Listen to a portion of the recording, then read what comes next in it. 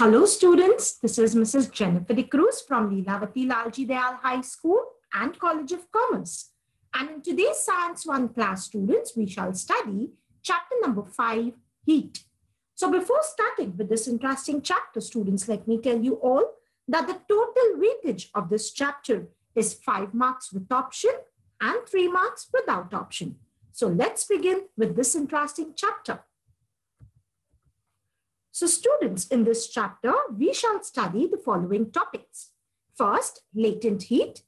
Second, regelation. Third, anomalous behavior of water. Fourth, dew point and humidity. And fifth, specific heat capacity. So let's begin. So the first topic, students, is latent heat. Okay. So in the previous standard, we've already learned about heat and its different types of heat transfer. So heat, students, is a form of energy. When there is a change of state of substance, that is from solid to liquid or liquid to gases or solid to gases, heat energy is absorbed by the substance or heat energy is removed from the substance at constant temperature. So students, this heat energy is called as the latent heat. So latent heat per unit mass of the substance is called as the specific latent heat. Okay. So what is latent heat, student? It is nothing but the amount of heat energy absorbed at constant temperature by unit mass of a solid to convert into liquid phase is called as the specific heat of fusion. Okay. So, and that the constant temperature, that is called the melting point of the substance. Okay. So the amount of the heat energy absorbed at constant temperature by unit mass of a liquid to convert into a gaseous phase is called as the specific heat of evaporation. So students, the constant temperature is also called as the boiling point of the substance. So let's move ahead. So the second topic, students, is regulation. So what is regulation? It is defined as the phenomenon in which the ice melts to water below 0 degrees Celsius on the application of pressure and refreezes back to ice on the removal of pressure. So basically, students, regulation demonstrates the idea of compressing the ice and turning it into water under pressure. And when the pressure is removed, it solidifies again. So this is what regelation is all about. Moving ahead, students, we come to the anomalous behavior of water. So what is anomalous behavior of water is what we will study right now, students. So water, it shows some exceptional behavior. That is when it is heated at 0 degrees Celsius, it contracts instead of expanding. And it happens till it reaches 4 degrees Celsius. So the volume of a given amount of water is minimum at 4 degrees Celsius. Therefore, its density is maximum. After 4 degrees Celsius, water starts expanding. And before 4 degrees Celsius, the volume increases and therefore the density decreases. This means that water has the maximum density at 4 degrees Celsius.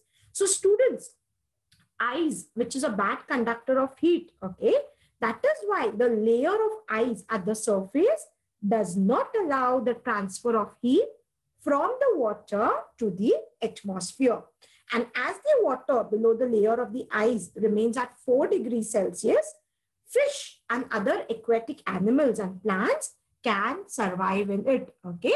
So the example of anomalous behavior of water is the water in lakes and ponds freezes only at the top layer and at the bottom it does not. But if the water freezes at the bottom also, then the animal and plant life would not be possible.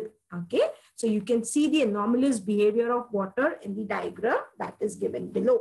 that the freezing of the ice takes place, okay, at the top layer, and at the bottom, it does not, okay. So let's move ahead. Let us now study about dew point and humidity. So students, unsaturated air at a certain temperature is taken and its temperature is decreased, okay. So a temperature is reached at which the air becomes saturated with vapor, and this temperature is called the dew point temperature. So students, the dew point is closely linked to the relative humidity, okay. So which is the ratio of the pressure of water vapor in a parcel of air relative to the saturation pressure of water vapor in that same parcel of air at a specific temperature. So students, relative humidity, that is RH, is always expressed as a percentage, okay. So let's move ahead, students.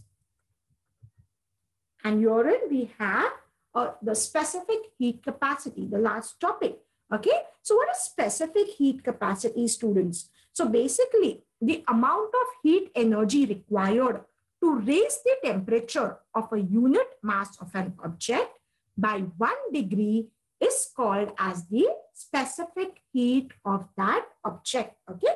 So it is always expressed in various units like joule per kg degree Celsius, then ERG per gram degree Celsius, then kilocalorie per kilogram degree Celsius. So example of specific heat of water is 1.0, okay. So herein we can see the heat change also. So if heat is exchanged between a hot and cold object, the temperature of the cold object goes on increasing due to gain of energy, and the temperature of the hot object goes on decreasing due to loss of temperature of both the objects attain the same value, okay. So mercury, students, is 0.033, okay. So if a system of two objects is isolated from the environment by keeping it inside a heat resistance box, then no energy can either leave the box or enter the box. In this situation, students, we can say heat energy lost by the hot object is equal to heat energy gained by the cold object, okay.